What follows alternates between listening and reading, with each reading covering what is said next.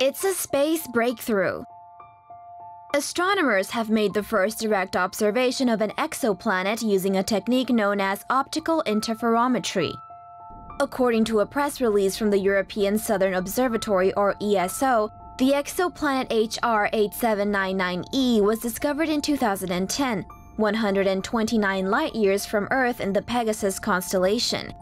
It is one of 3 planets orbiting around the star HR 8799. CNN reports that the exoplanet lies closest to its host star and takes 40 to 50 years to make a full orbit. Using the gravity instrument on ESO's Very Large Telescope Interferometer, ESO scientists found that HR 8799e is a super-Jupiter. It is much more massive than any planet in our solar system, but also younger.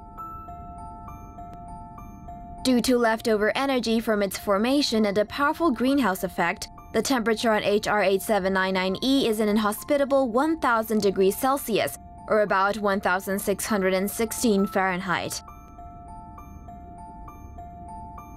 According to ESO, analysis showed that the exoplanet's atmosphere has more carbon monoxide than methane.